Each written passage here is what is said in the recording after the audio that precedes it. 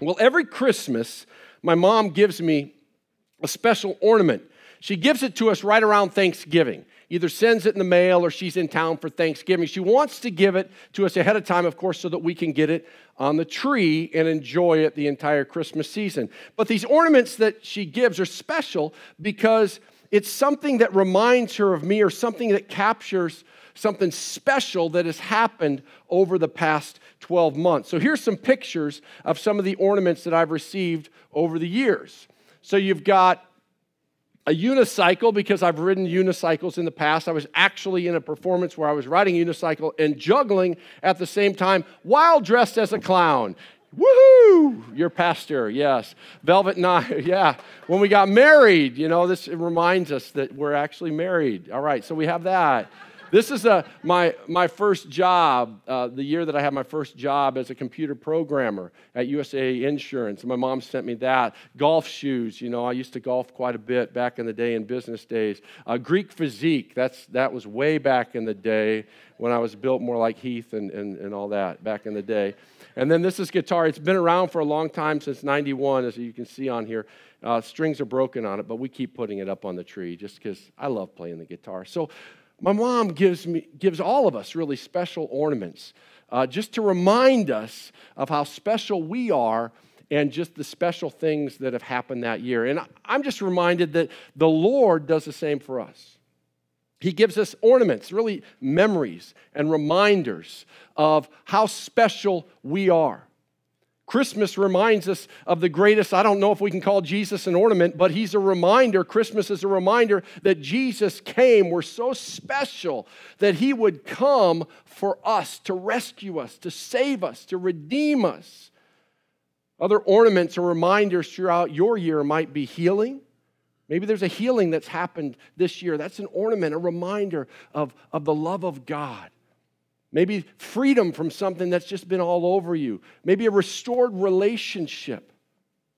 Whatever it might be, God has done some special things for you this year.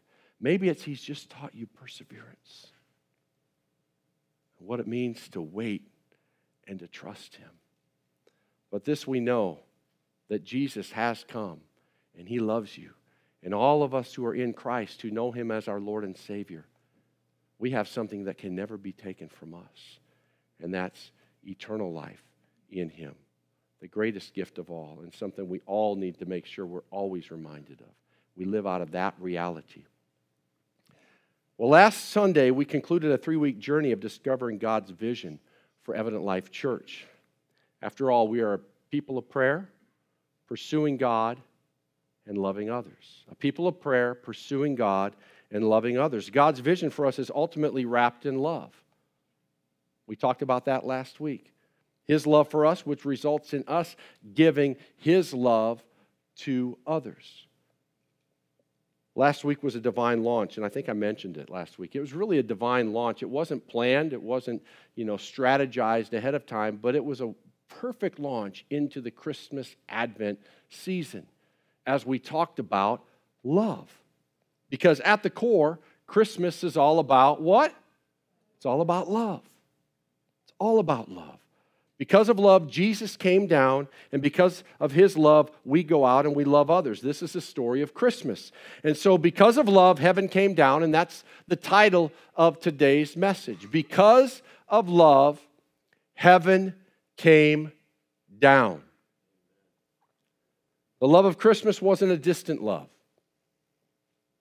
It wasn't God, staying far from us and just pitying us from a distance. The love of Christmas is a up-close and personal kind of love. Not just a bunch of happy thoughts or well wishes. The love of Christmas came down. And that's the first point that I want to make sure that we dive into today. And that's that love came down. Turn with me to 1 John. 1 John chapter 4, beginning in verse 9. This is how God showed his love among us. He, meaning God, sent his one and only Son into the world. Extremely important.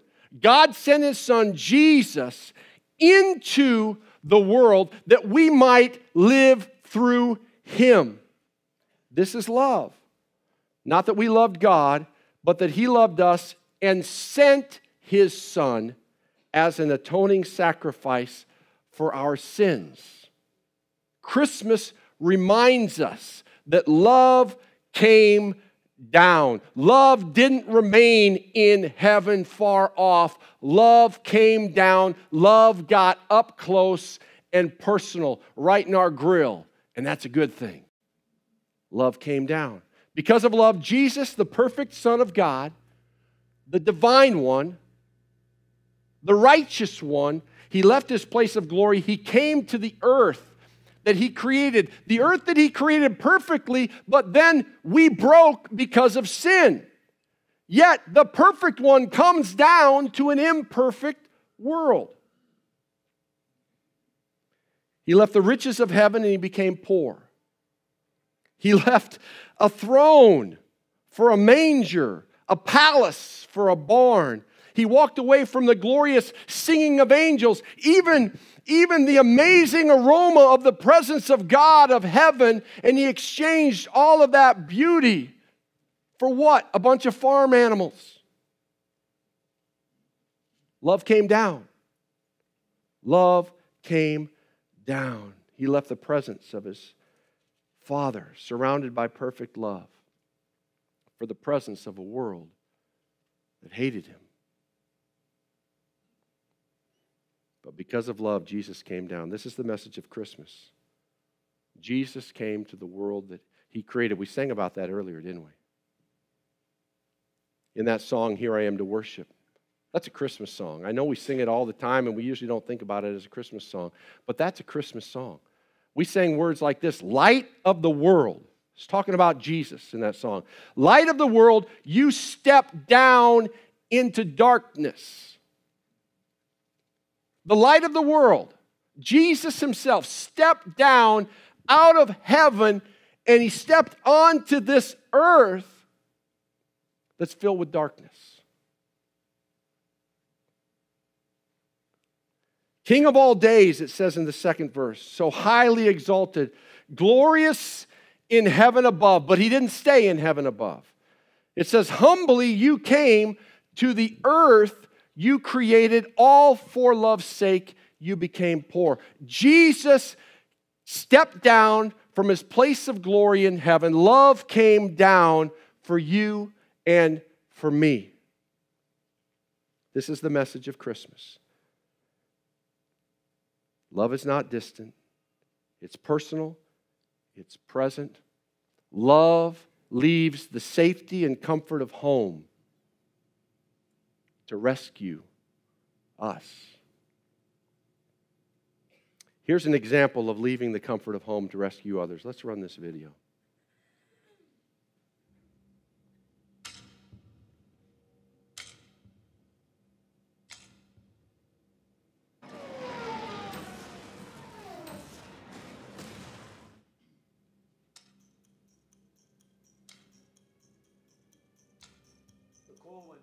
We have to go to Dunkirk. Ready on the stern line. What are you doing? You know where we're going. Into war, George. I'll be useful, sir. They need to send more ships. Every hour the enemy pushes closer. They've activated the civilian boats. Civilians? We need destroyers. Where are we going? Dunkirk. I'm not going back. If we go there, we'll die. You're weekend sailors, not the bloody Navy. You should be at home. There's no hiding from this, son. We have a job to do.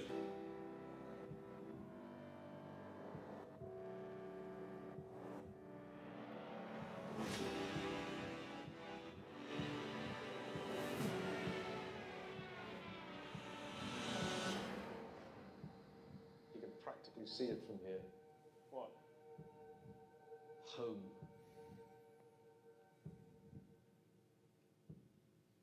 Dunkirk, an epic rescue mission during World War II, where people left the safety and comfort of their own homes to rescue others who were in need. They put themselves in danger, in harm's way,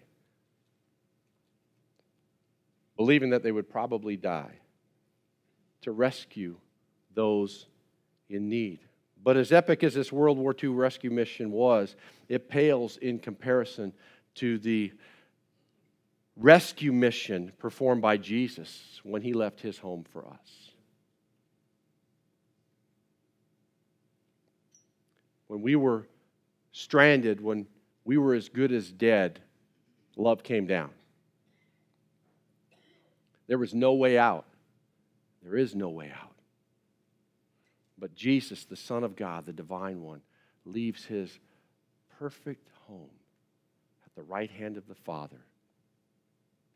And he embarks on a rescue mission to save us from certain death. Love came down. And Jesus is coming after you too. I hope you know that. It's the message of Christmas. Jesus is coming after you to rescue you. He's coming after you to save you, to set you free, to forgive you. He's coming after you to spend time with you. And not just a few moments, but he wants to spend eternity with you. Love came down. The rescue mission is in full force. He's coming. He's still coming after you and after me. Isaiah captures it this way. I love the writing of Isaiah as he gives the word of the Lord, the prophetic word of the Lord.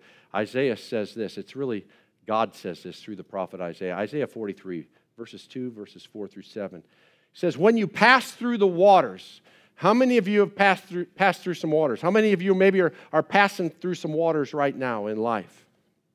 Some waves.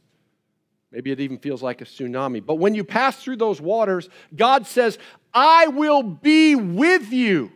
Not far off, not just watching from a distance, saying, well, I hope they make it.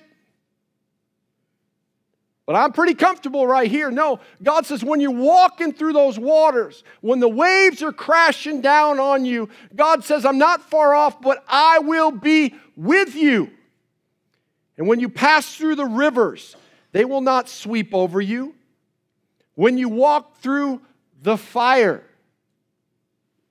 been there, right? Done that. Walk through the fire. But when we walk through the fire, you will not be burned. The flames will not set you ablaze. And since you are precious and honored in my sight, there's an ornament for you right there to take and hang on your tree.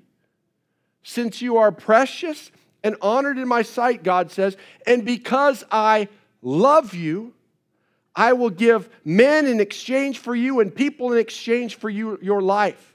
Verse 5, God continues, he says, do not be afraid, for I am with you. I'm not far off. I'm not looking through a telescope at you right now. I am with you. I will bring your children from the east and gather them from the west. And I'm keeping reading because I believe this is a word for somebody here in the room today. I will bring your children from the east and gather them from the west. That's how close I am. That's how much I care for you. Someone needs to hear this. He says in verse 6, I will say to the north, give them up. And to the south, do not hold them back. Bring my sons from afar and my daughters from the ends of the earth. Everyone who is called by my name, whom I created for my glory, whom I formed and whom I made. God is not far off. He's here. He loves us. And he is here with us in the middle of the storms, in the middle of the raging rivers, in the middle of the fires that are wanting to consume us. God is not far off. Love has come. Love is here. It's not distant. Christmas reminds us that love came down. But love goes further. Number 2, love put on flesh. Love put on flesh. John 1. Beginning of verse 1, in the beginning was the Word. It's talking about Jesus. He's the Word, capital W. In the beginning was the Word, Jesus. And the Word was with God at the right hand. He was right there in heaven with God. And the Word was God because Jesus is God. He was with God in the beginning, and through him all things were made. Without him nothing was made that has been made. In him was life, and that life was the light of men. The light shines in the darkness, but the darkness has not understood it. Verse 9. The true light that gives light to every man was coming into the world. Then he was in the world, and through the world was made through him, and the world did not recognize him. He, speaking of Jesus, came to that which was his own, but his own did not receive him. Yet to all who received him, to those who believed in his name, he gave the right to become children of God. Children not born of natural descent, nor of human decision or of a husband's will, but born of God. So this is what God did. The Word, Jesus, became flesh. Jesus, the Son of God, at the right hand of the Father, God himself, the Son, became flesh and made his dwelling among us. We've seen his glory, the glory of the one and only who came from the Father, full of grace and truth. So Jesus, the Son of God, fully God, fully man, fully human.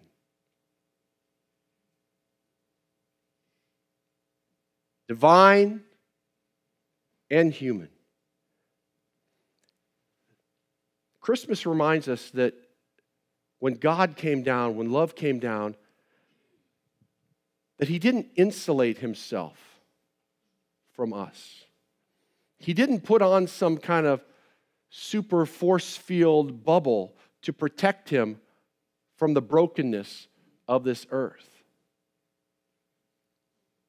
Rather, he put on flesh. He became like you and like me. He put on the same thing that we wear. He became human. He went all in. He went all the way with this.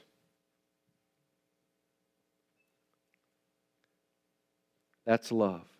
It says in Hebrews 2:16, for surely it is not angels he helps, but Abraham's descendants. In other words, Jesus left heaven for us, for people, for mankind.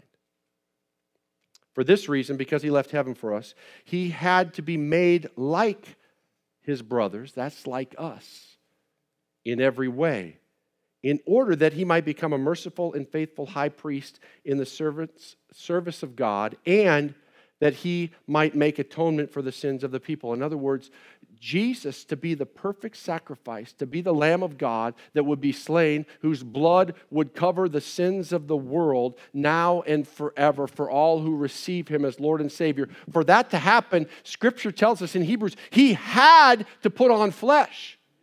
He had to be made like us. He had to deal with life the way we deal with life on the same broken earth that was polluted because of the sin that we had committed as mankind. Because he suffered when he was tempted, he is able to help those who are being tempted. Jesus didn't run away. He became like us. He put on flesh. This is the message of Christmas. Something that we all have to be reminded of. Sometimes we get this picture of God that he's just this lofty caricature almost, that he's just this far off power that just is kind of looking down, and he has come. And not only did he come to this earth, to this world, but he became like us. He's acquainted with the same things that we deal with. He was tempted in every way, Scripture says, yet was without sin. He didn't have a place to put his head either, John, as you were talking about homelessness. Scripture says, hated and despised and rejected. Ultimately murdered. That's how bad he was hated. But he went all in. He put on that flesh. And he endured for us. That's Christmas. That's love. He didn't run away. Remember the Moravians? We talked about them about 3 weeks ago or so when we were talking about being a people of prayer. Remember that group of people that started a prayer meeting and then they ended up praying for 100 years? And out of that prayer meeting, they sent 300 missionaries around the world and impacted the whole missions movement worldwide. Well, check this out.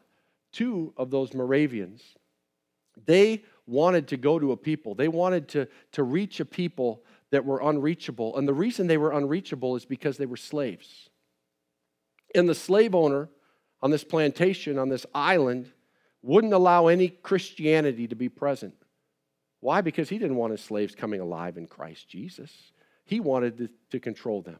So he wanted to keep Jesus away from them. He didn't allow any missionaries. He didn't allow any Bibles or anything. The only way to get on that island to reach those people would be to become like the people on that island, and that is to become a slave. So these 2 Moravians, they sold themselves into slavery. They sold themselves to that slave owner.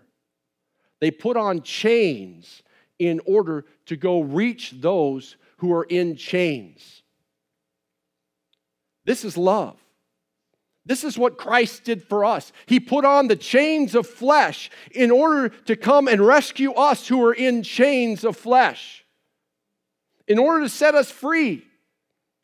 He put on flesh. These Moravian missionaries, they actually even had to pay for their transport to the island even after giving themselves into slavery and putting on those chains. And they knew it was a lifetime, no turning back decision. Just like Jesus. No turning back. He's all in. That's love. That's Christmas. When those 2 missionaries were leaving, they made this statement. This is what motivated them. Check this out. They said, "May the Lamb who was slain receive the reward of his suffering." That was their entire motivation. That's why they sold themselves into slavery, why they put on chains for the rest of their lives to go rescue those and bring Jesus to those who are in chains. Why? Because Jesus is worthy of that kind of love. Because he gave that kind of love to us. And this is what Christmas reminds us of. That love is crazy, it's extravagant, and it goes all the way. It's not distant. It goes to those who need love. It'll put on chains, and it'll put on flesh. Christmas. It's beautiful. So Christmas reminds us that love came down, love put on flesh, but love keeps going. The third thing we learn about the love of Christmas is that love dwells with us. Love dwells with us. John 1:14. Again, the Word became flesh and did what? Made his dwelling among us. Made his dwelling among us. We've seen his glory, the glory of the one and only who came from the Father, full of grace and truth. So Jesus came down. He came down, he put on flesh, and he made his dwelling among us. The word dwelling, the original Greek, it actually means to set up a tent. Dwelling. So Jesus actually came down from heaven and he did something that would be really hard for me to do, and that is that he lived in a tent.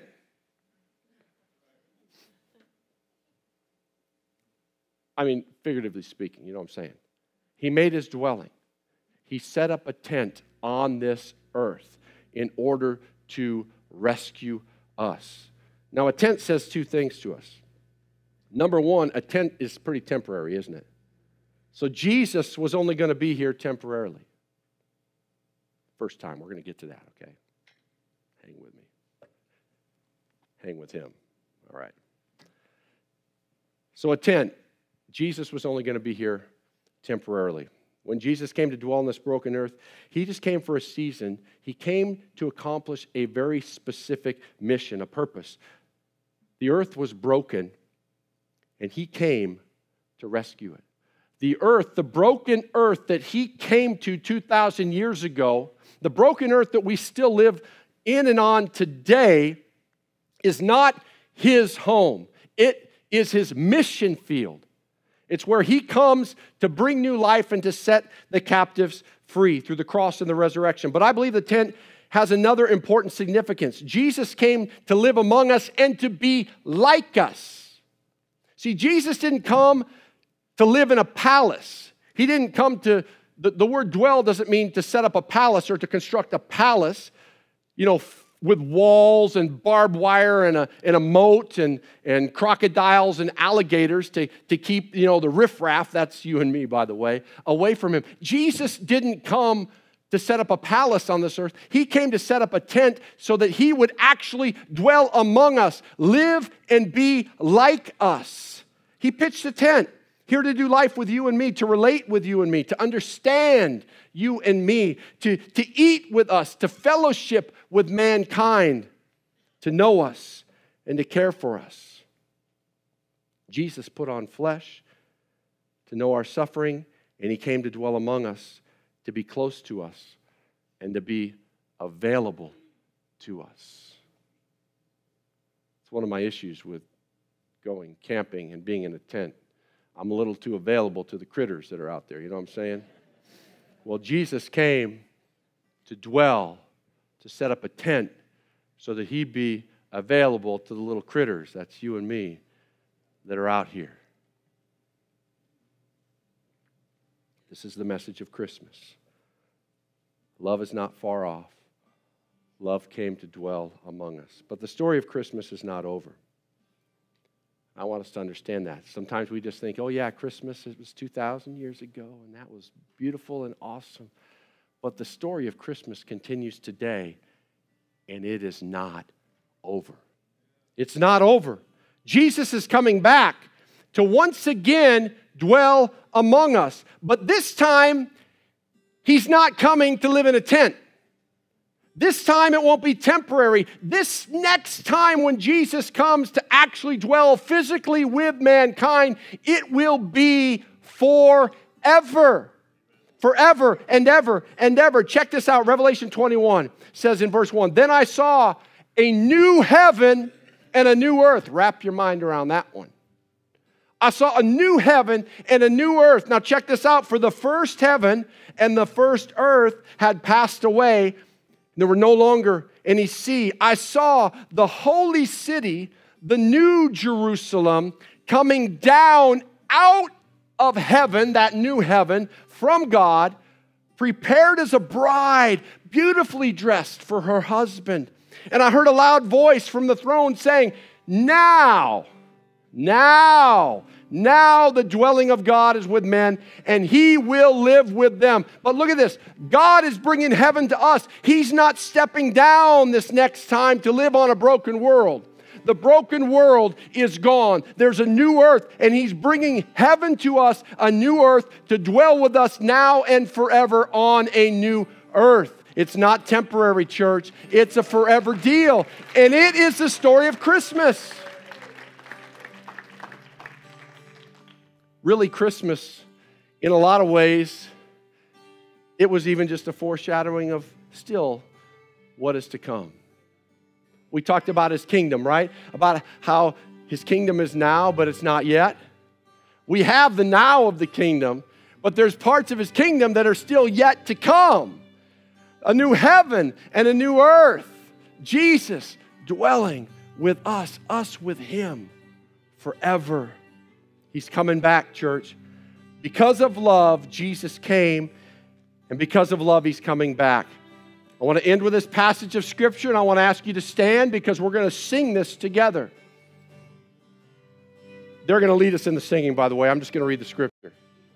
Revelation 1, verse 7 says, "Look, come on, church, get your eyes open. Open your eyes, your heart.